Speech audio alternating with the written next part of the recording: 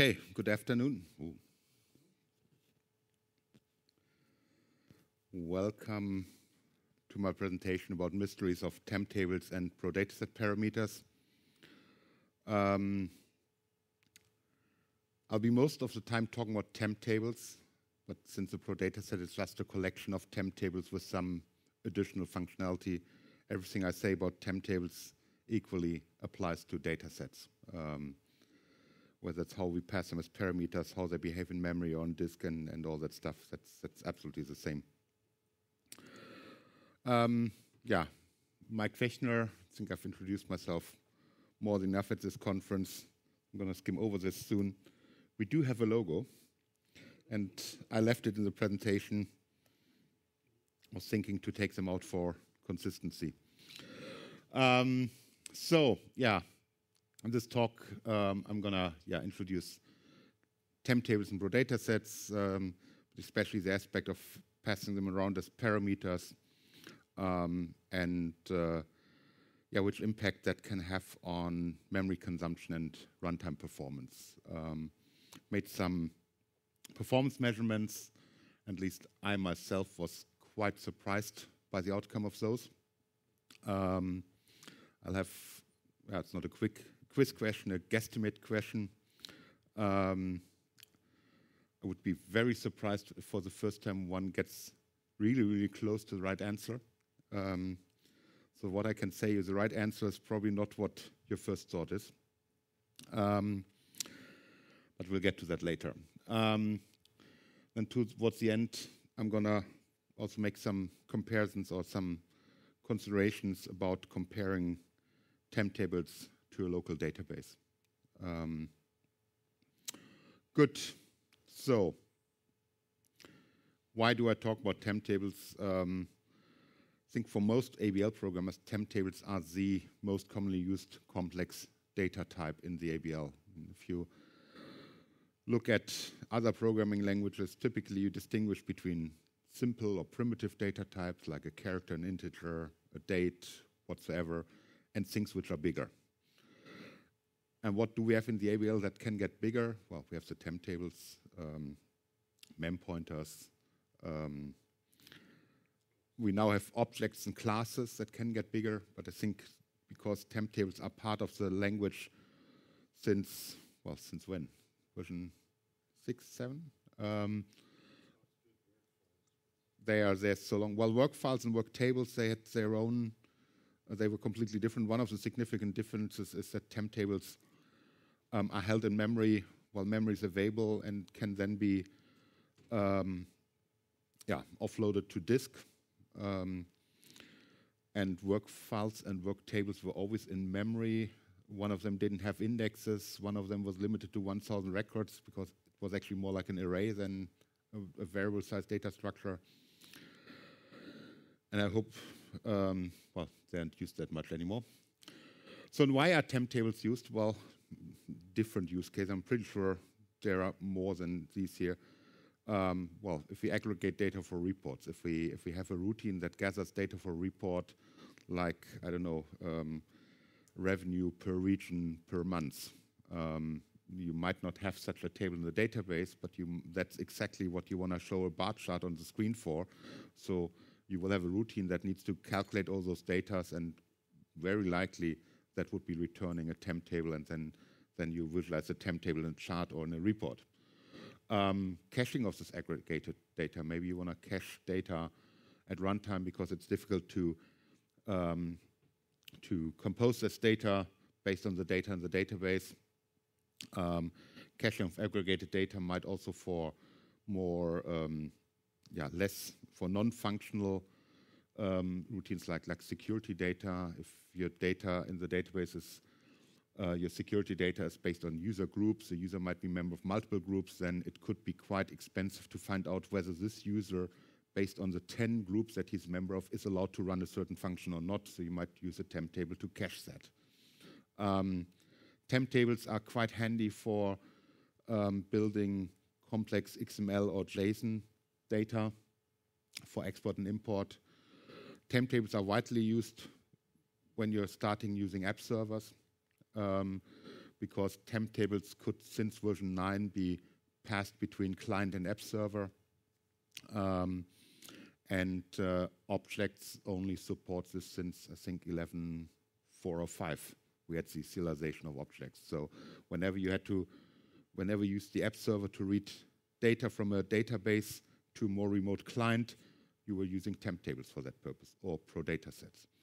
And that brings us then to all these programming concepts around business entities, objects that encapsulate all the functionality around a set of database tables, and they very often are built around temp tables and ProDatasets.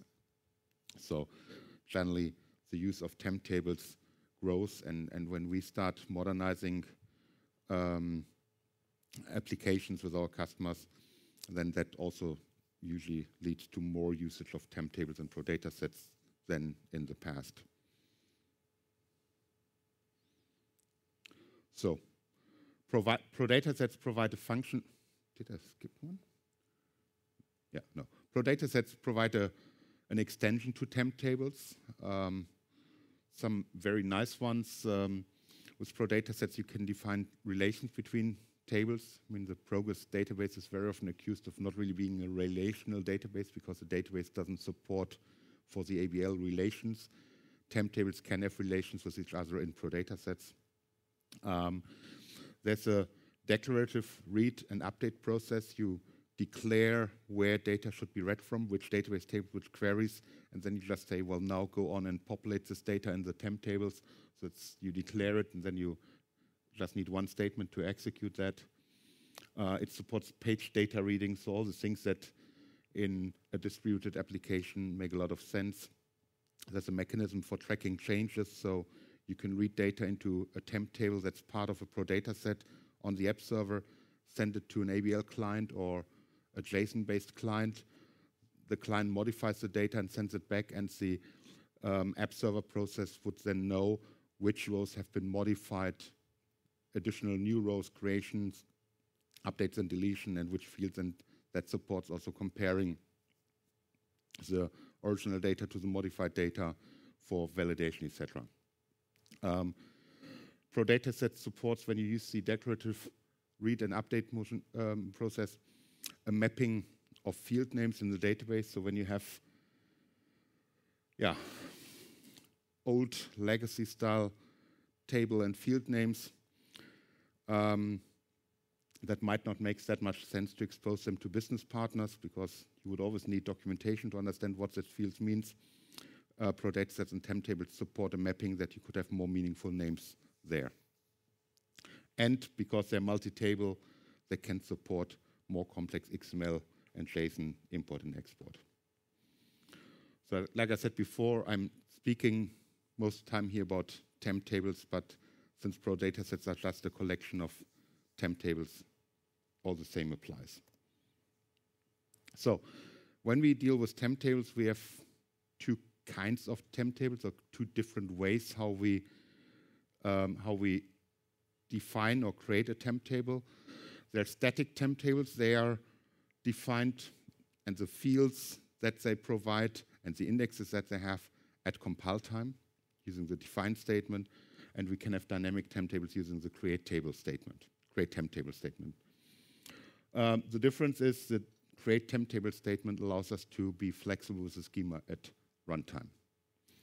If you ever see code that does a create temp table and then always adds exactly the same 3 fields using add new field without any logic that makes it dynamically, I would consider that being a bug, a programming mistake. If you know the number of fields and indexes when you write the code, make it a static temp table.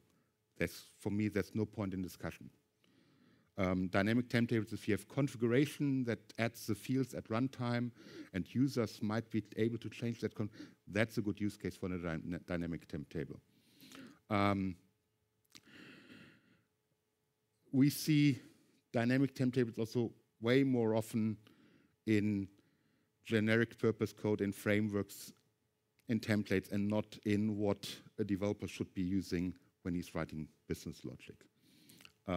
Dynamic temp tables, you can make much more mistakes there that are hard to find at development time.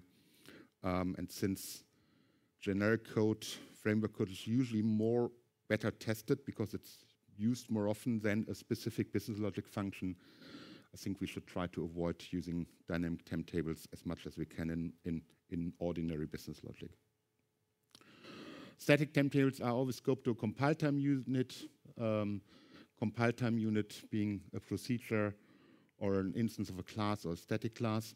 We cannot have a temp table which is scoped to an internal procedure, for instance. That's sometimes a bit naughty when we do recursive processing. We might want to have different instances of the temp table with each iteration. That's not possible with internal procedures. Temp tables are managed by the runtime in a way which is very, very similar to a type 1 storage area database. Records are organized in blocks. There's a buffer pool, the startup parameter that determines the size of the buffer pool minus capital B lowercase t. So it's like the minus capital B for the database. We have a BT for the temp table buffers. And there are 3 different block sizes. There's a TMPB size parameter. You can have 1, 4, or 8K block sizes. There's a maximum value for the number of buffers here, 50,000. Don't ask me why 50,000. So if you use 50,000 blocks of 8K, that means the maximum memory that you can have in an ABL session for temp table buffer pool are 400 megabytes. Quite a lot, or not a lot, depends on how you use temp tables. They're kept in the buffer pool until the buffer pool is fully occupied. And then it starts writing to a file, the DBI file, and in some places in the Progress documentation or the knowledge base, the DBI file is referenced to as the temp table database. Sounds a bit weird because we're using temp tables as an alternative to the database, but they're very, very similar. And this dumping of data to the DBI file, that can have sometimes very, very strange effects with performance. If you have a program that fills up your complete temp table buffer, just barely, that runs super fast.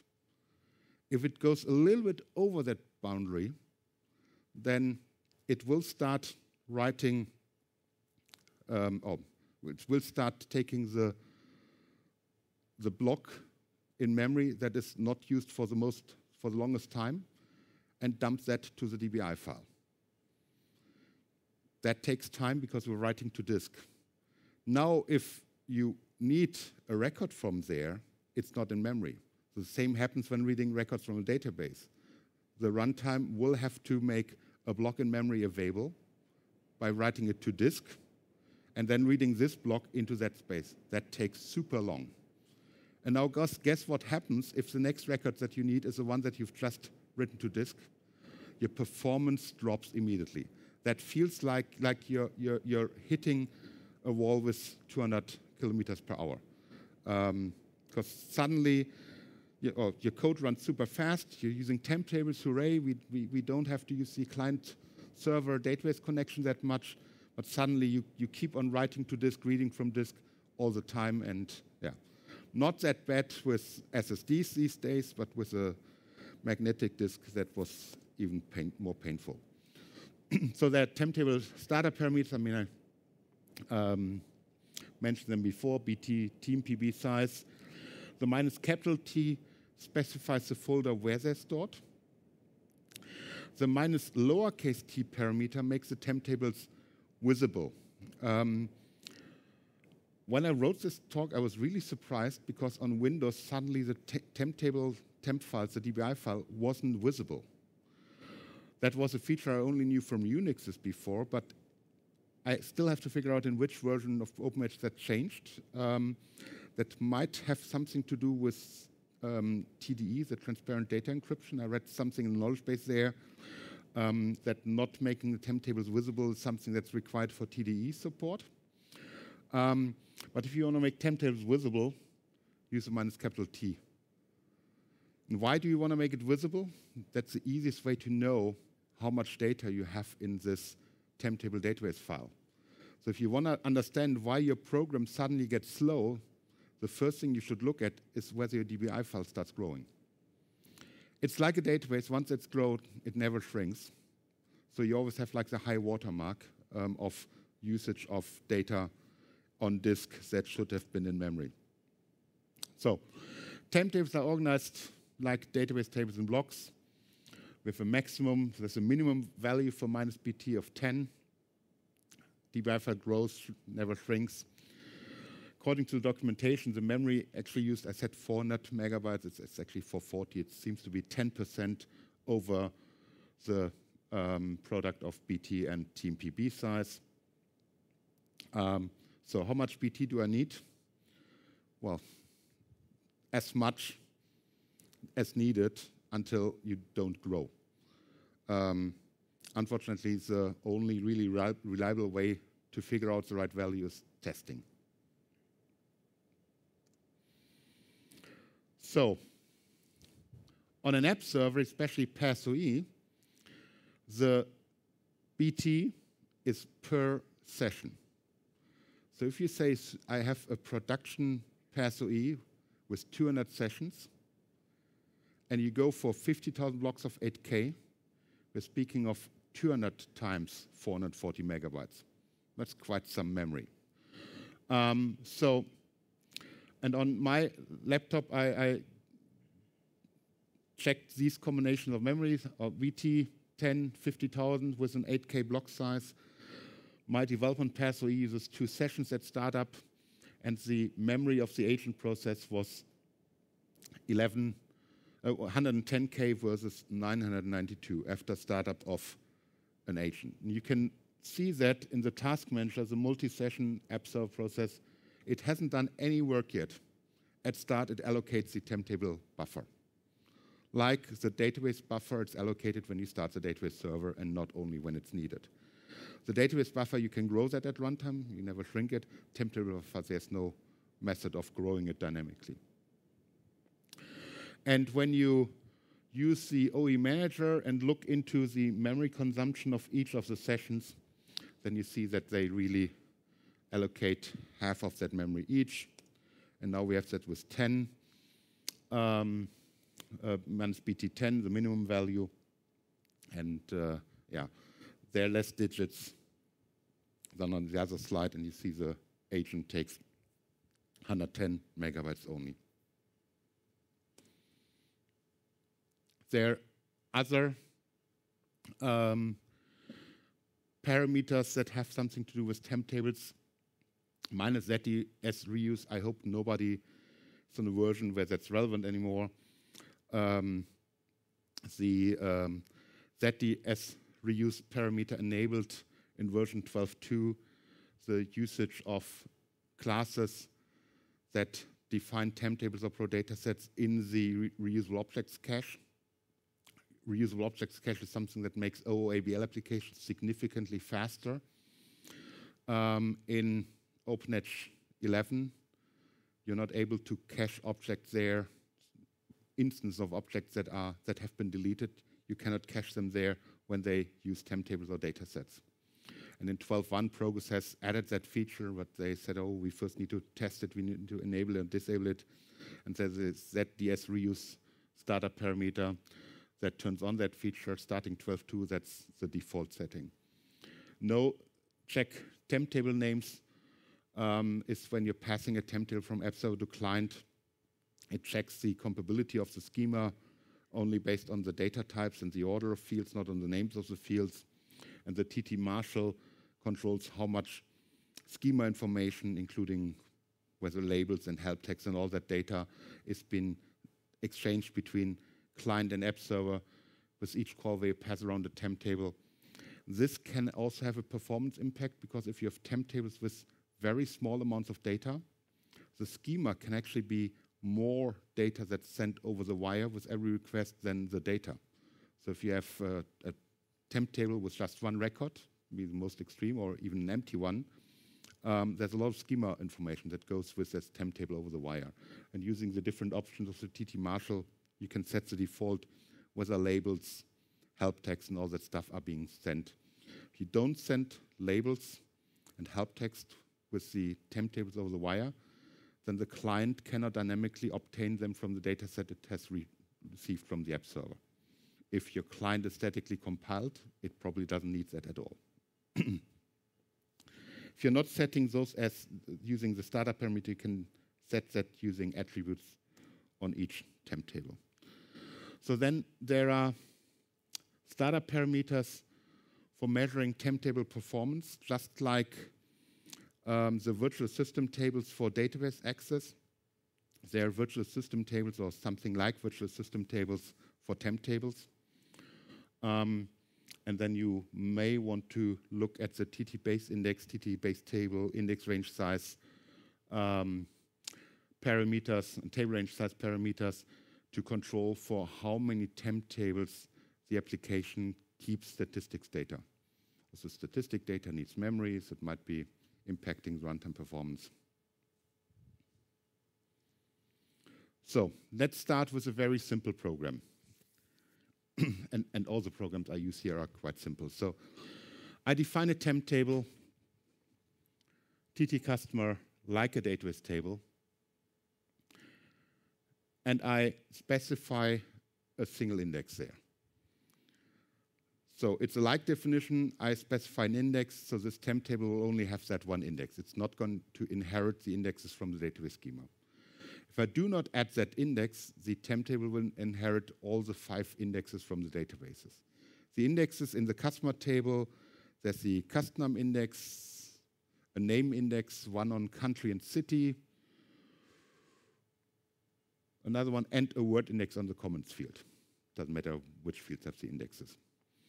And then I use a simple for each on the database table, create the records, count them.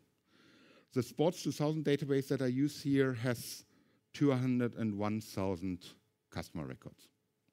So I'm creating a temp table with 201,000 records.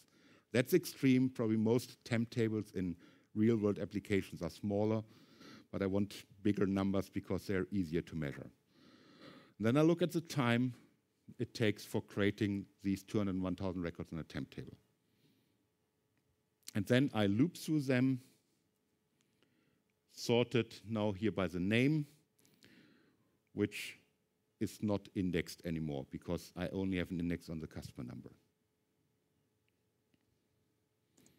So when I run this program with different combinations of BT and TMPB size, then I see that with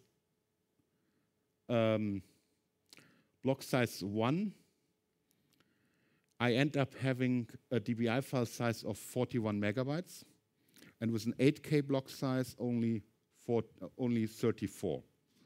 So it looks like with larger block size, I'm making more efficient use of the blocks because I less frequently see that the record doesn't fit in this block anymore and I need to create a new one. So in bigger boxes, you get more than in the same amount of small ones. So that's the consumption of space, either in memory or on disk. The time for populating the temp table, 200,001 records, is with the smallest temp table buffer, 3.3 seconds, and with the biggest one, 2 seconds. So populating the temp table with a bigger buffer goes faster. One is it's creating it in memory, not on disk. And the second is, well, it also needs to access index blocks. There's an index in this temp table, and doing that in memory is also going to be faster. And then I have the for each. That is the non-indexed for each, because the name field in that case doesn't have an index. So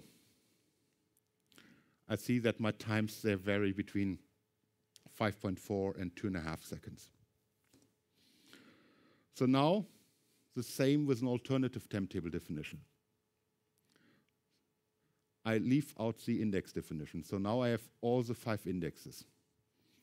Sales rep was the one that I was missing earlier. Customer name, country, postal code, sales rep, and the comments field. Same program now, just with 5 indexes instead of 1. So assumption is that the for each by customer name is faster, because that's an indexed field.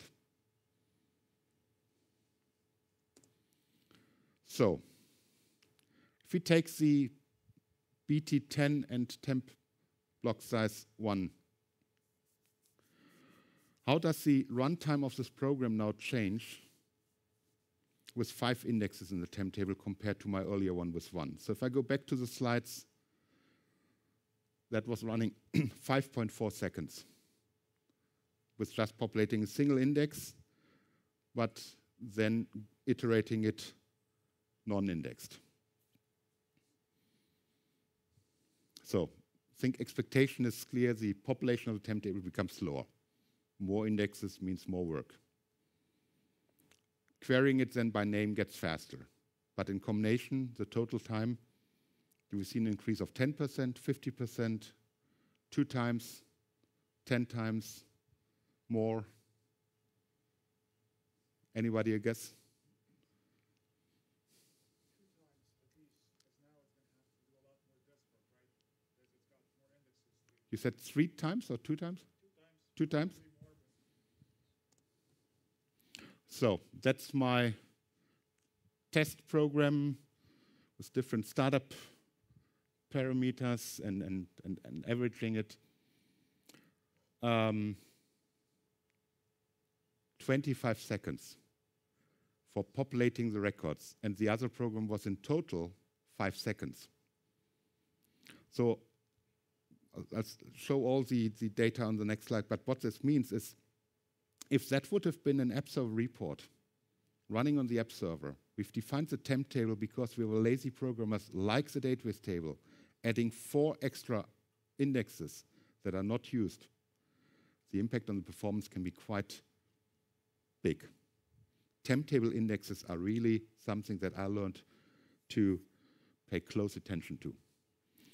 So the top 4 are with the 1 index. That's the table that I had earlier. And here now we have the 5 indexes. It's also expected that the DBI file gets a bit bigger because indexes need to be stored somewhere. And in this sample, if I do it like this, I know there are 10 1K blocks in memory and everything else is in this. So I can safely assume that this is the temp table size. Was that. And it's easy to measure it that way when I give the temp table very little memory, because then I see it on disk in the DBI file. The way I look at the DBI file in this output is actually not by looking at the file on disk. I use the temp table VSTs to get the data out of the Progress runtime. If somebody's interested, that's code I could make available. So I see the time for populating is getting much, much more. It's getting really terribly with the small buffer.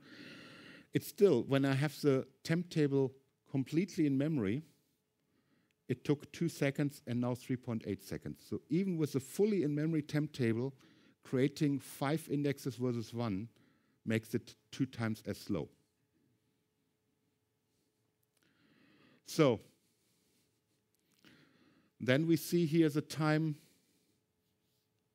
the time for each by name, this being non-indexed, that being indexed now. And we see that is faster, that is expected. However, in the total, if I go through that temp table only once, it has to be sorted by name anyway, either when I create the records in the index or when I open that query once on the fly. So I'm gonna sort it by name once anyway. So, and now we just need to be very clear on how we're using it. Are we populating the data in a form that the temp table is really only of a very short-living nature, and I'm for eaching it only once? So that would be the temp table that we create on the app server to get the data to the front end.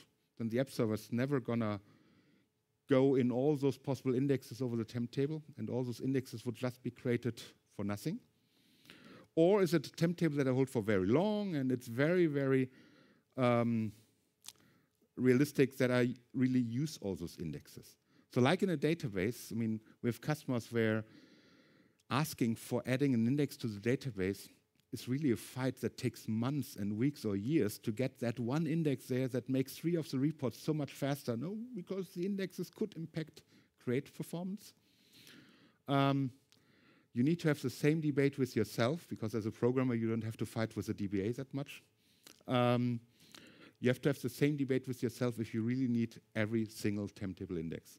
So a like definition, temp table like database, where you inherit many database tables, that can be critical. And it can become more critical in the future, because if that DBA suddenly creates 5 additional indexes to the database table for performance there, you suddenly get those 5 indexes in the temp table as well. And if you're not changing your code, it's pretty sure that you will never use them. So temp table indexes really handle with care. So, and in that example, we've always been faster with 1 index versus 5 indexes. There was never a time where we've been faster. I mean, I could have also taken the math, what if I create exactly the 2, the primary unique key one and the name one? But usually my observation is developers just create that one for the primary unique key or take all. So that's why I took the times here. So the difference when you have a small temp table buffer is really, really significant. Now you could say, hey, we can create 400 megabytes of temp table buffer ever. But if we go on the PassOE and we have 200 agent sessions in that one PassOE, who really can allocate 200 times 440 megabytes just for temp table cache? I mean, would be cool if we have that much memory, but that's getting quite a large number of memory. So with the large temp table buffer, it's still noticeable. Yeah, indexes are slowing down the things if we don't use them. So be careful which indexes to define. Only define the primary key index and others if needed. If you're using ProDatasets, you will always need a primary key index. Otherwise, using the data sources with a ProDataset becomes a bit more painful, because the data sources get the key fields either from the index definition or you have to specify them in the program.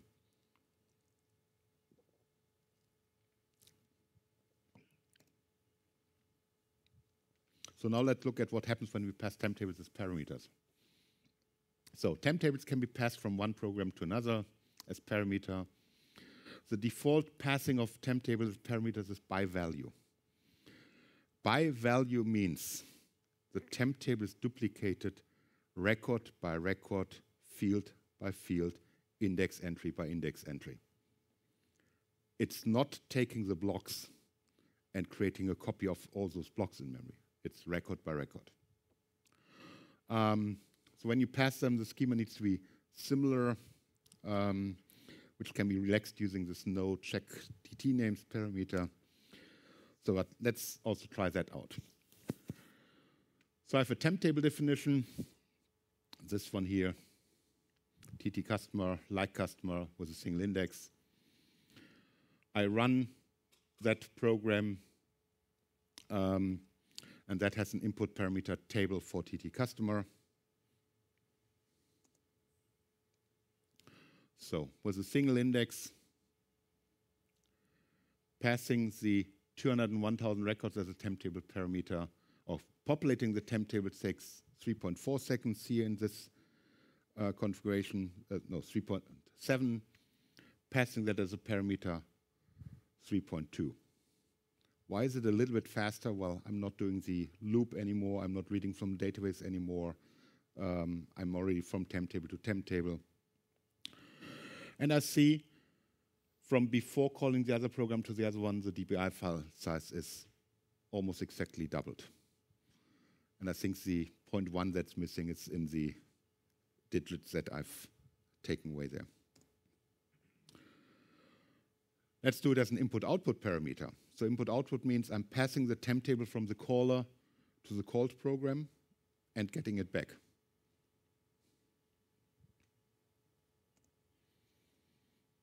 So 3.6, I mean, there's always the air humidity and air pressure that have some impact on that. But now calling that program and returning takes 6 seconds, was 3.2 before. So it's also almost doubled. So input-output is passing twice by value. Record by record, field by field, index entry by index entry. And the, well, DBI file size is not affected here. When you pass temp tables as parameters, you can also notice a consequence with row IDs. Very often, row IDs are used just as a very generic way to identifying a record. So if you're within a session and you have a temp table here and you pass it there, and you say, now do something with that one record, you might say, okay, I'm passing the temp table and the row ID.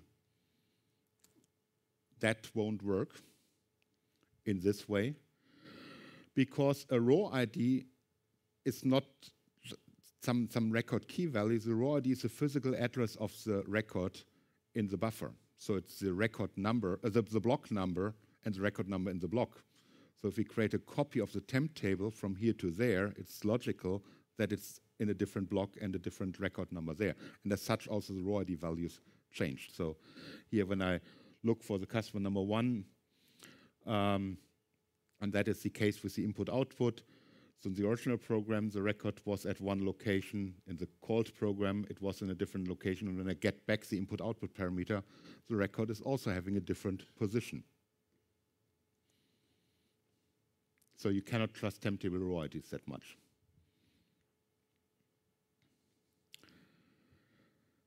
And that means there should really be a prime unique key in every table and every temp table. That's your only hope for really identifying a record.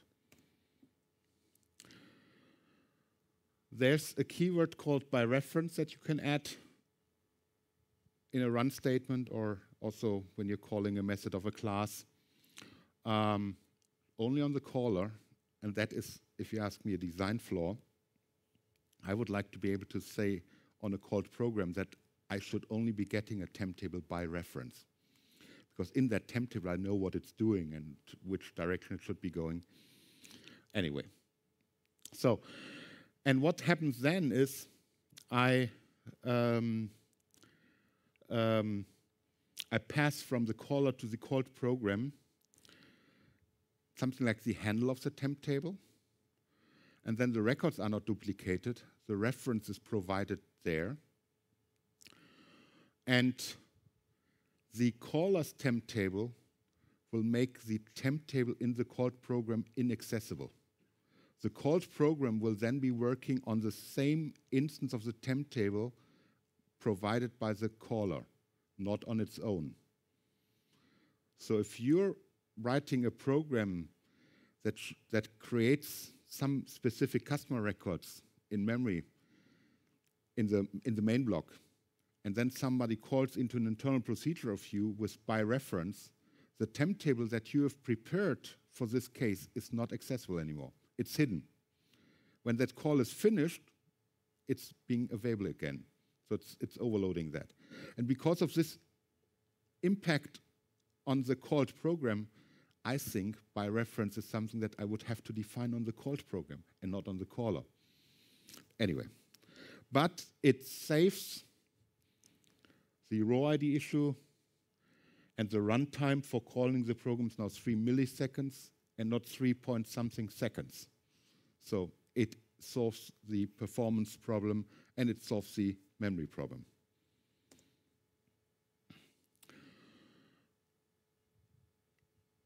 Within the called program, or the callee, we cannot directly say whether we are working on our own temp table or on one provided from the outside.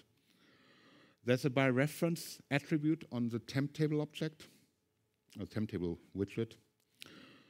And if you're working on somebody else's temp table, the by reference, the num references attribute returns 1 or more. Then you know, okay, the temp table that I'm working is not my private one, it's some one that I'm getting from somebody else. So by using whether num references is greater 0, you can tell whether it's your temp table or a temp table that somebody else has bumped into you. So here I have a temp table. In the main block, I display the num references and the handle of the temp table. Then I have an internal procedure where it's the same message statement. So when I run that, I see in the main block I had a handle value of 1081 and num reference is 0. So there's the persistent procedure was still working on its own temp table. But within the internal procedure where it got the by reference parameter, it was working on the temp table handle 1001, so a different handle, and suddenly the num references were 1. So that way you can tell that you're working on somebody else's temp table.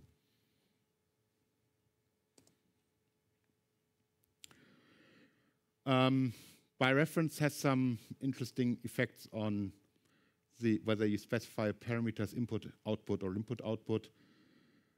By reference always is input. The caller always provides a temp table into the called program. If you say output by reference, it's just confusing. I'm still passing my handle in there, whether it says output, input, or input, output. The caller is in control of by reference. The exception is in combination with the table handle parameter. I'm going to talk about the table handle very, very soon. There, when the caller doesn't have an instance of the temp table yet, table handle it is working with dynamic handles, dynamic temp tables, then it actually gets the temp table from the called program back. And then again, you read the code and you cannot see, by the way of the parameter you're passing, in which direction it's going. So, and in these situations, sometimes you will see myself on a big whiteboard and I'm having persistent procedure, persistent object, blah, blah, who's working on whose temp table when and for how long, and yeah. So what that means, that's this caching sample I meant earlier. So this is a persistent procedure. In the main block, I'm populating the temp table. Here I'm starting the procedure persistently. I'm running the internal procedure. I'm using output table TT customer because I believe that's going to give me the records, but no, because the calling program passes this empty temp table into this internal procedure, and what he gets back is its own empty temp table. Well, it's not getting it back, it was just providing the reference. So that doesn't work with by reference. In this case, you need to get a copy, or, that's what we'll see later, work with the bind keyword. If the called program is designed to always work on a temp table provided by somebody else by reference, you could use the reference-only option in the temp table definition. What then happens is this program, the called program, will not create a temp table on its own when you run it. But it knows the schema. The compiler knows the schema, and the compiler can check if the fields and the data types and all that stuff. If the program then tries to use its own temp table this way, it's not possible because this temp table is not going to be initialized.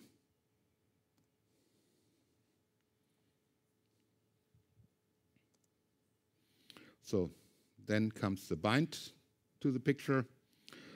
Bind is a keyword that has been added later to the language. It's similar to by reference. Bind needs to be specified on the caller and the called program. So their progress obviously learned that it's better to have it also on the called program defined. Bind provides a permanent coupling. So with bind, two programs permanently will be working on the same temp table, or more than two, can be 3, 4, whatever number. By reference is just valid during that call. So when you return from that call with by reference, Both programs are working on their own temp table again. With bind, it's permanent. Bind can be specified import or output. Bind requires the receiving temp table definition to be received only. So with by reference, the reference only is optional definition, can save some memory because also the empty temp table definition requires some memory. Bind only works with reference only temp tables. So there's also some validation that it will be defined in the correct way. So how does it look in the code? We have here a program with a reference-only definition of the temp table. Here we have a full definition of the temp table.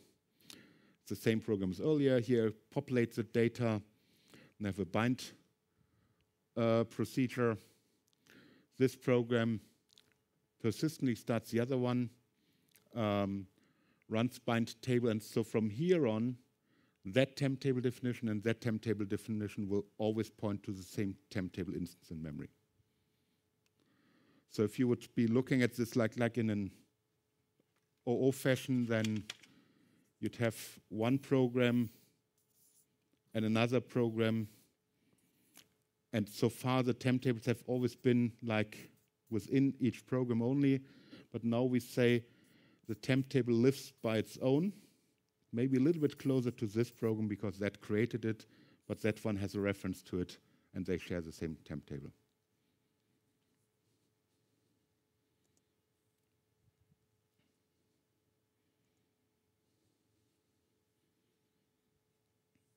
Bind is a little bit like marriage without a divorce. You bind one definition of temp table to another, into an instance. There's no way of divorcing and marrying somebody else. Bind survives the deletion of the instantiating procedure. So in this case, when that persistent procedure is deleted, the temp table will live not forever, as long as anybody has a reference to it. So there's no need to be worried that, ooh, how do we delete that other temp table? No, no need to do that. One thing that the last 30 minutes might have been clear is that passing temp tables as parameters in a memory-efficient way can be a little bit confusing. You never know who's working on whose temp table and for how long. In very complex cases, it might be useful to then use an object as a main container for a temp table definition. Reason for that is objects is also like data, and objects are always passed by reference. You never duplicate an object within a single progress session when you're passing it from one procedure to another one. So and then using objects together with bind is then a more clearer way or easier to understand who's working on whom. So you have an object, a class, that would be customer temp table holder, for instance. There you have the temp table definition. You expose one public method to allow somebody else to bind to that temp table. Then one program creates the instance of the table holder, binds to that temp table, and with that it would have access to the data in there, or it can create data there. And then we call a different program, and instead of wondering which is the best way to pass around the temp table, we just pass that object, and that other program then also binds to the temp table within the object. So then we use an object basically like a box around the temp table, and that just makes it clear that when I'm passing around the object, I'm always looking at the same instance of the temp table.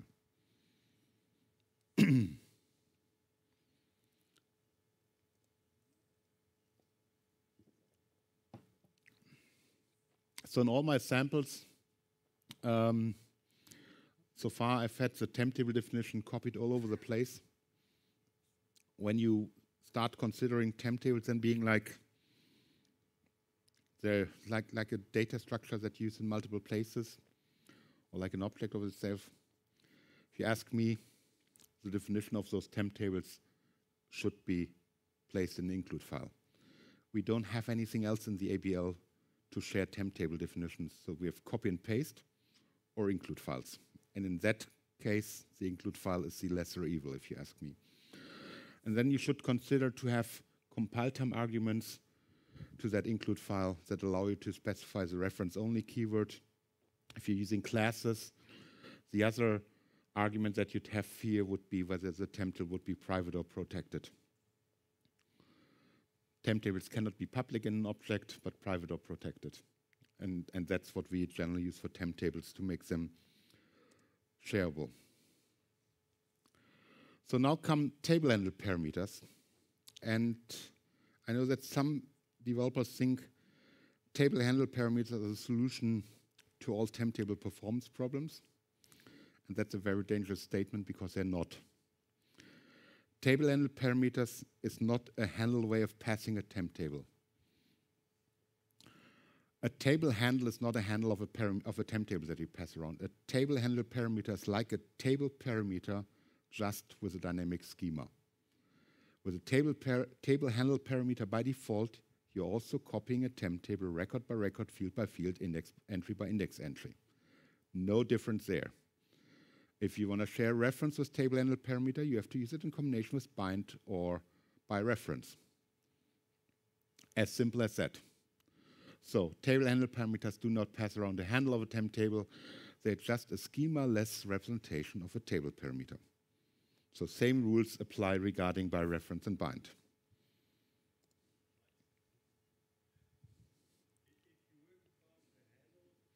I thought that was a 5-minute sign.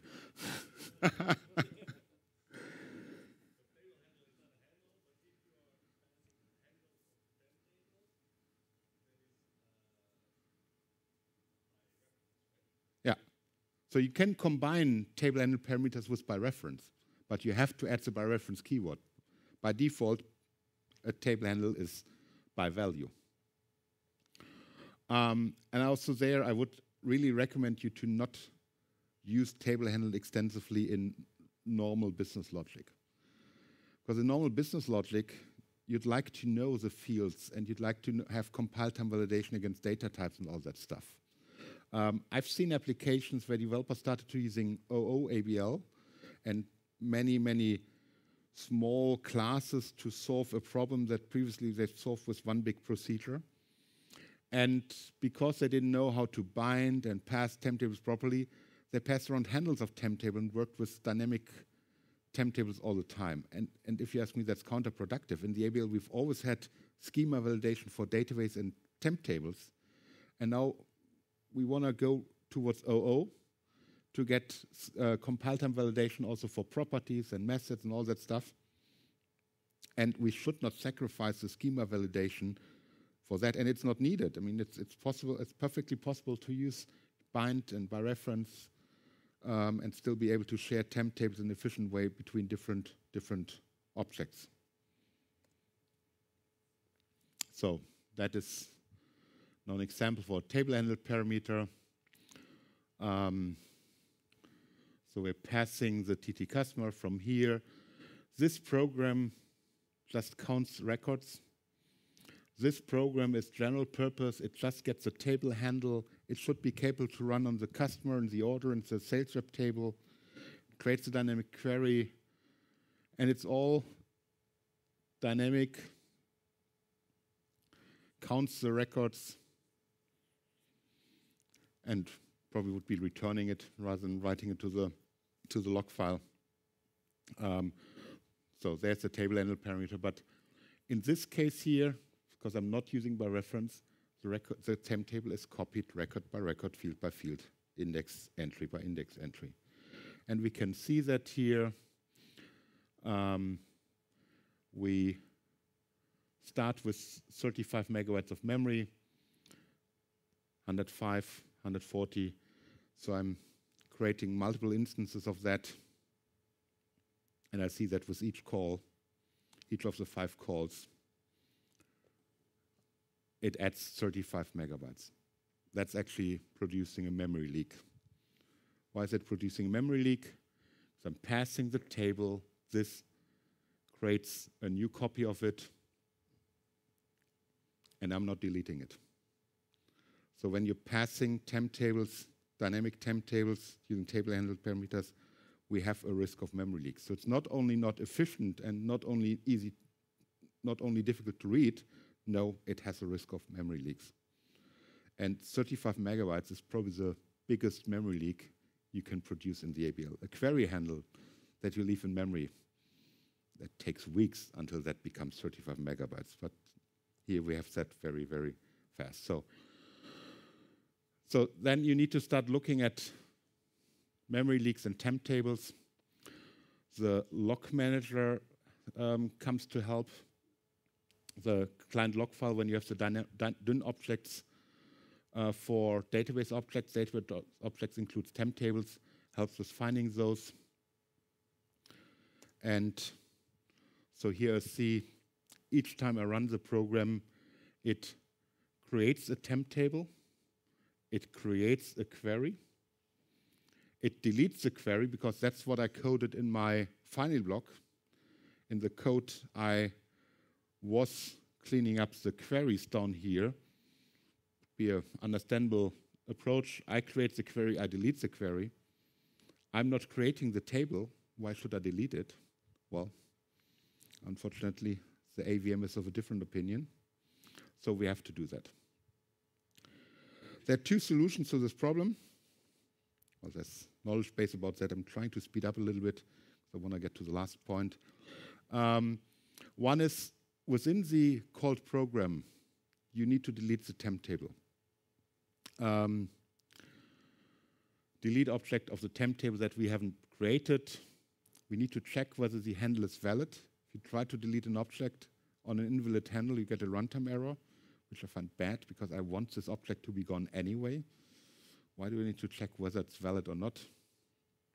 And is Peter van Dam here? No, I'm not using no error. I'm never using no error. So that's one way. And then we see we have the temp table only once. So the caller has its temp table and the call program once creates a copy, but we don't have a permanent growth in memory. Or we use the by reference keyword, same as with database tables, and that also solves the memory leak. And here again, we have a case where the called program is dependent on the way the caller passes a temp table, with or without the by reference keyword. And that's why I still believe, it hasn't changed in the last 5 minutes, that the called program should be able to say whether it wants a by reference or not. So since I'm only working on one temp table, I stick to 35 megabytes DBI file size.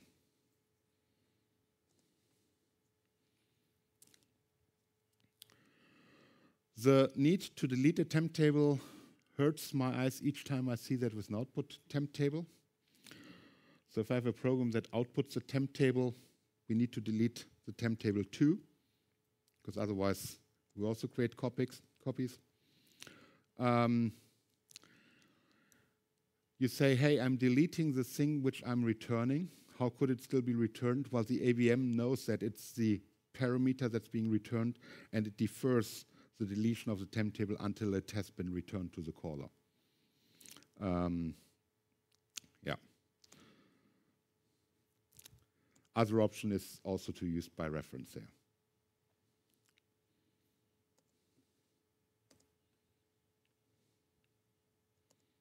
So, with that, let's have some thoughts about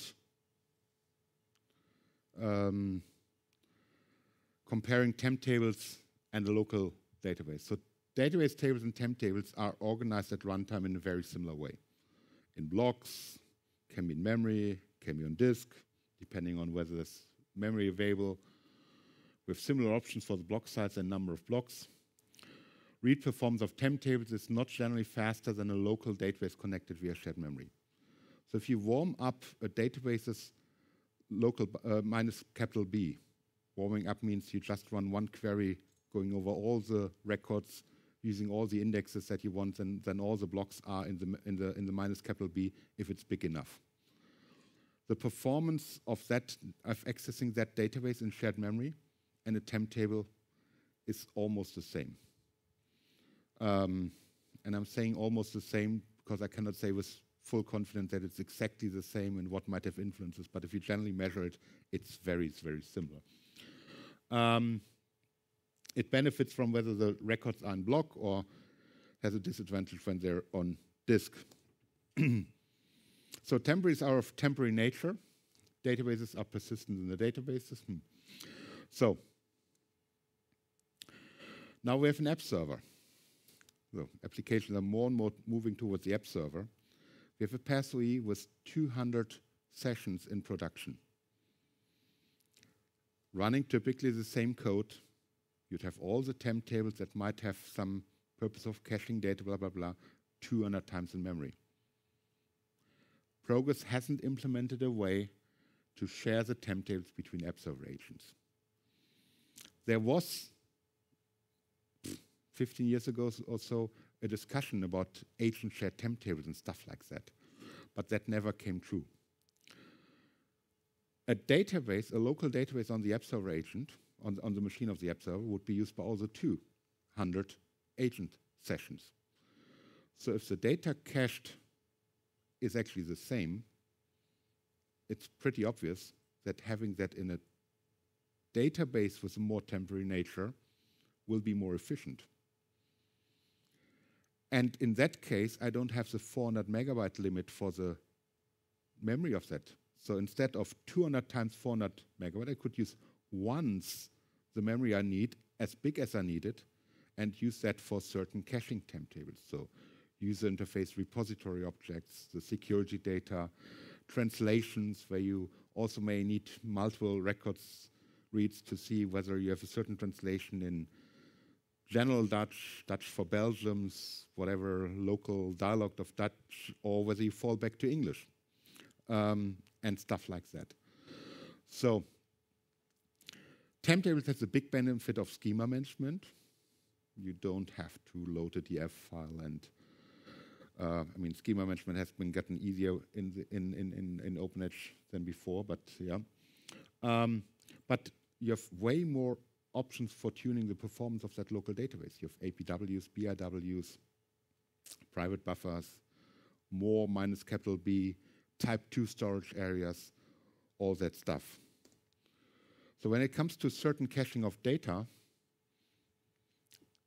you should really think whether caching that on demand or when you start the app server, whether that's really the best choice.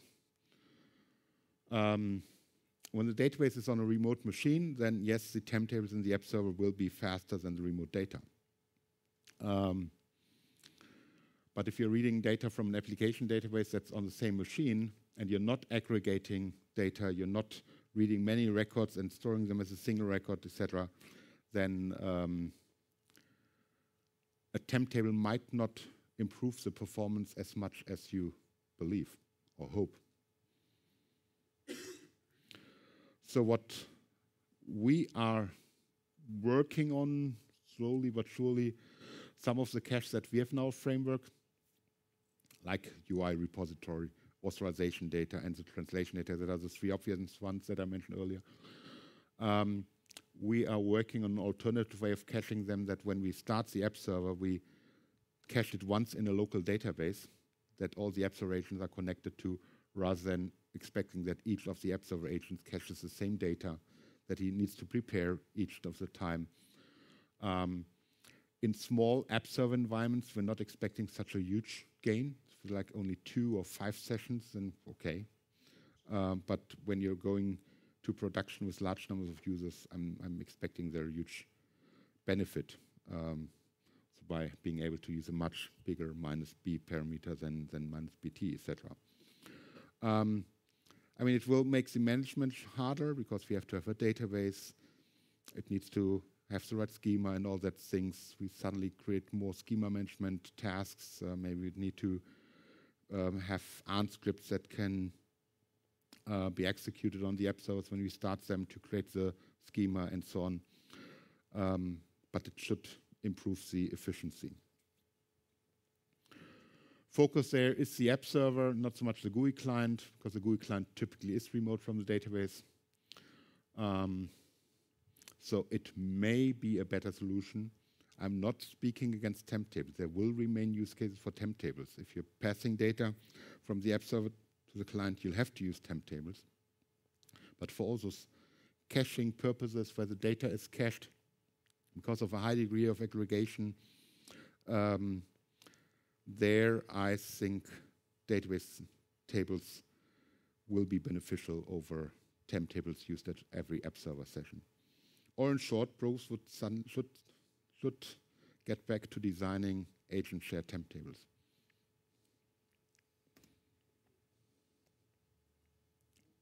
Questions? Good. Well, then we take the questions outside if there are questions. Thanks for your time and have a safe trip home.